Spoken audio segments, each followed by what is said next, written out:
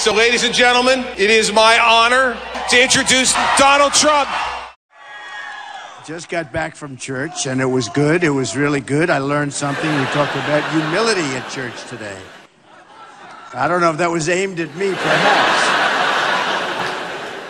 When do we beat Mexico at the bicycle race at the border? They're laughing at us. He's at 72 years old and falls and breaks his leg. 2 weeks later, are you running?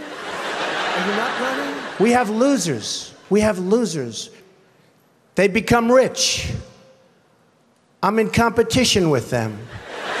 And it only makes common sense. It only makes common sense. Losers. Losers. We have people that don't have it. We have people that are morally corrupt. We have people that are selling this country down the drain. I'm really rich. I feel that. I would build a great wall, and nobody builds walls better than me, believe me. Nobody would be tougher on ISIS than Donald Trump. Hello, darling. How are you looking? I love these people. We have the most loyal people, too. We have the most loyal. This is a movement, folks. This isn't like a normal situation. We're on the cover of Time magazine this week with a really fair story, a really professional, beautiful story. I will be the greatest jobs president that God ever created. I tell you that. Hey, I'm not saying they're stupid. I like China. I just sold an apartment for $15 million. They just built a hotel. Can you believe this?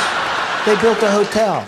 They have bridges that make the George Washington Bridge look like small potatoes. We're dying. We're dying. We need money. I'm not doing that to brag, because you know what? I don't have to brag. I don't have to, believe it or not. I think I am a nice person. We're going to make our country great again. We're going to be very proud of these days. Every word I say up here is going to be played all night long. Oh, Trump was humiliated. And we are going to have a lot of fun for a lot of years, okay? I love you all. I love you all. Thank you. Thank you. Thank you.